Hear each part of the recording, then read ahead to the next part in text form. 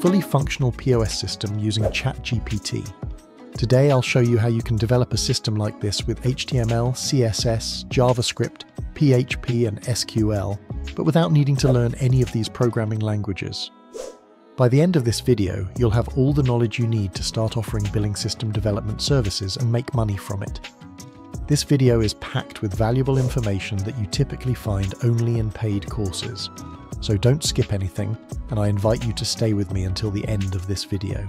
For a POS system, we need at least 2 pages. One for billing and another for adding items to the billing page. First, let's work on creating the insert page. I want you to act like a cloud-based system developer. Create a page to insert a few data into the database. Create HTML form to input category, name, price, and an image. Get that data using JS and send it into the PHP code using Ajax method.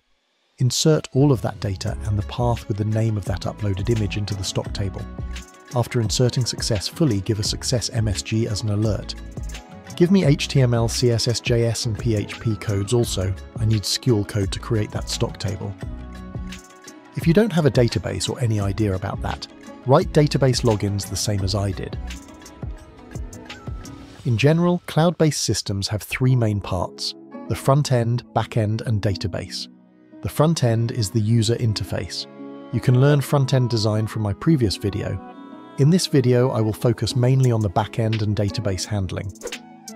Alright, we now have some code, and it's time to set up the environment for our project. First of all, we need XAMPP for this project. If you don't have XAMPP yet, I explained how to install it in one of my previous videos, so I won't go over that again. Now let me copy the HTML code. I've created a folder called POS in the root directory of the XAMPP server.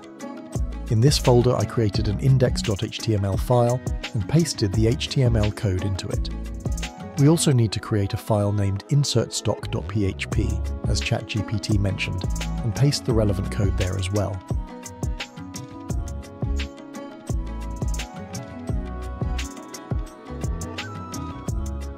Next, we need to create a folder called Uploads, as ChatGPT mentioned. Now that we've created all the files, it's time to set up the database. Go to localhost. Before this step, make sure you have both the Apache and MySQL servers running in XAMPP. If you're unsure how to do that, watch this video first. Once you're ready, go to phpMyAdmin and create a new database named POS. Now, let's create the stock table. Copy the SQL code from ChatGPT, go to the SQL tab in phpMyAdmin, paste the code and run it. You should see the stock table created successfully. Now let's test the insert page. Open a new tab and go to the localhost/POS. Let's take a look at the insert page. I'll add an item. Category 1, testing item 1, price 160, and select an image. Now let's insert it. The item was added successfully. Let's check the stock table. A new row has been added, and the image is saved in the Uploads folder. Here it is, so the item insertion process works perfectly. Let me quickly add a few items.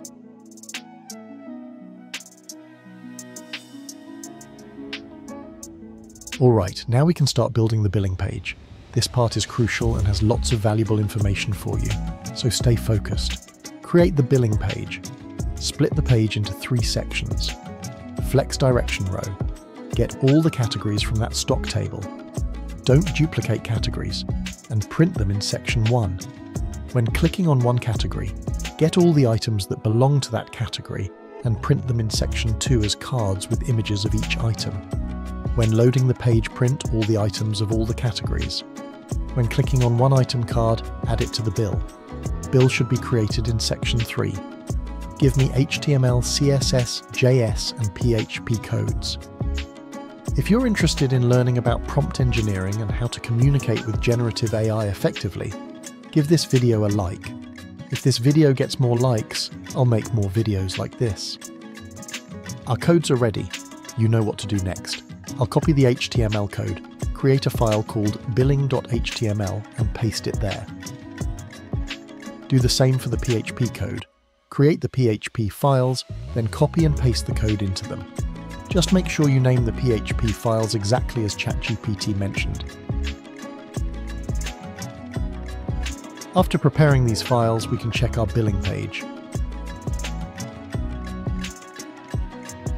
Go to localhost/pos/billing.html. Our items appear in the middle and the categories are on the left. Click on an item and you'll see it adding to the bill. Now, let's click on a category. It looks like it's working fine, but it's not complete yet. We still need a checkout button to print the bill. Let's add that next. Upgrade the code. Add the checkout button to the end of section 3. When click the checkout button, want to print receipt. Just give me only upgraded code lines, then I can place them into related locations.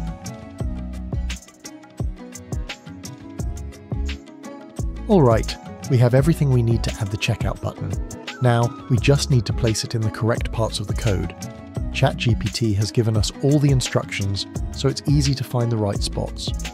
When you try this yourself, your results might not be exactly the same as mine. So don't copy me exactly, just focus on understanding the method.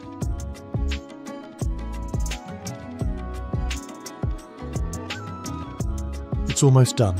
Now, we can check the update. Go to the billing page and refresh it. It's best to refresh by pressing both Ctrl and F5. Let me select a few items and press the checkout button. There we go, our bill is ready to print. You can now select the printer here and adjust the settings too.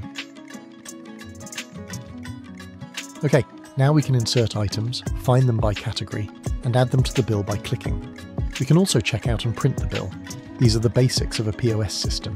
You can see that this POS system has more features and looks good as well. You can also develop this system further by upgrading it bit by bit. I won't go into too much detail now since the video is getting long, but if you want to learn more, I'll cover it in another video. So, don't forget to comment below and subscribe.